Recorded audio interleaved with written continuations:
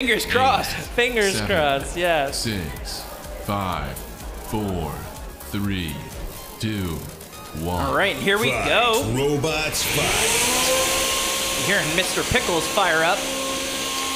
Yeah, and the weapon on Sea Dragon's Roar seems to be dead. Mr. Pickles has successfully crossed the cage. That looks like one of those wheels that it lost a little earlier today. Maybe not 100% functional. Taking some big hits to the face right now.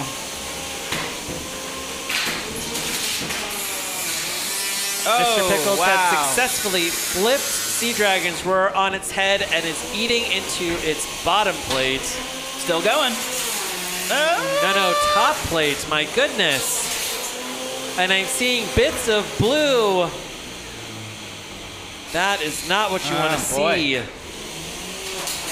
All right, we got the two bots are still kind of locked up. Oh, there we go.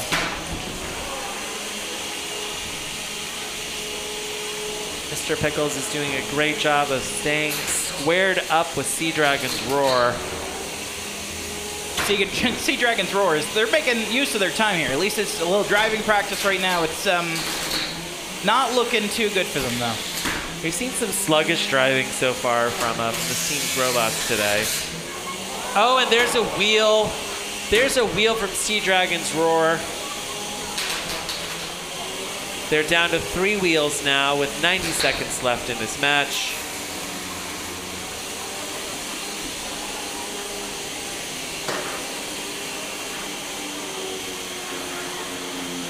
You can see absolute concentration from the bad crew, aka the Psy Bears.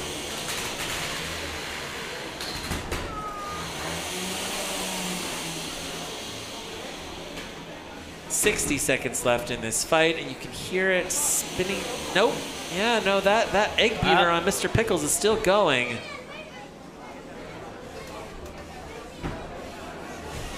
Could be a overheating issue.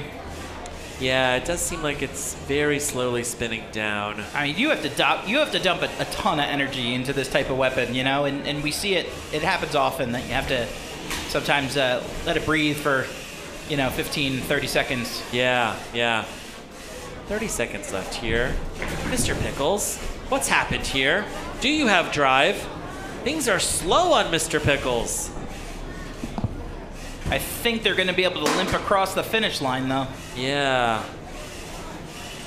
That speed that we typically see from the bad crew is just not here in Mr. Pickles.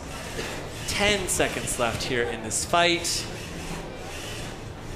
Sea Dragon's Roar down to 3 wheels and no weapon. 2-1. That's the end of the match. Turn off your weapon, Mr. Pickles, and drive to the door. So they did kind of demonstrate that their weapon was still functional at the end of that match, just to give a little bit of a heads up to the judges. This one will go to the judges. What do you think, Chris? Is this a fast one?